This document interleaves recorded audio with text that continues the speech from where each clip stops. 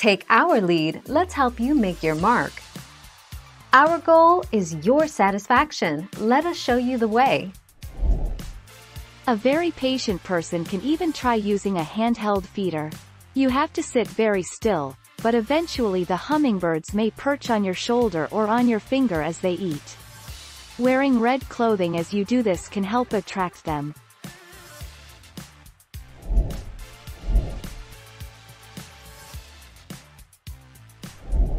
Make your mark, take our lead. Hummingbirds do not attack humans, they are just curious to see if you have any food. Hummingbirds will get very close to people as they know they can fly off pretty quick.